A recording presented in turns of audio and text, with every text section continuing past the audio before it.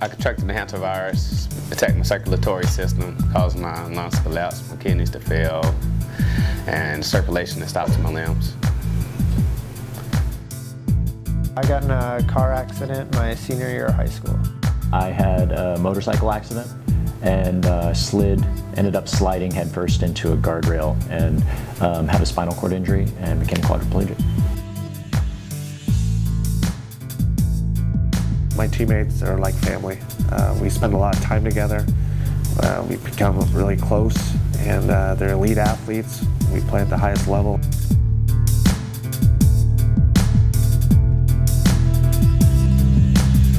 Wheelchair rugby, for the layperson that's never seen the sport, is a combination of hockey, basketball, and a little bit of soccer all thrown together on a basketball court. The object of the game is to take a volleyball, which is a rugby ball for us, and advance it from one end of the baseline to the other. And you have to bounce or pass the ball every 10 seconds.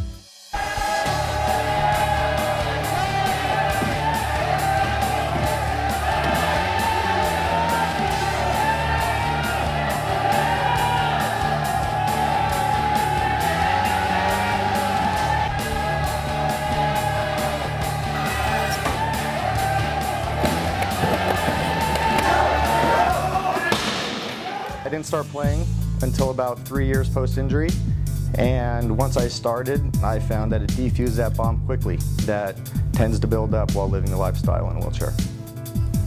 Rugby's brought me more than I can really put into words. It's taught me how to live in a chair. It's taught me a lot of independence, how to take a different look at life and just adapt and overcome. Sport's not just about the physical nature and hard hitting, it's also about creating those friendships, being confident in yourself, and it kind of goes beyond just the sport. It's about living a better life.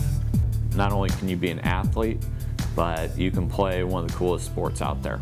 Come out and try it, you'll fall in love with it. If you're an athlete before you got injured, this is the perfect sport for you.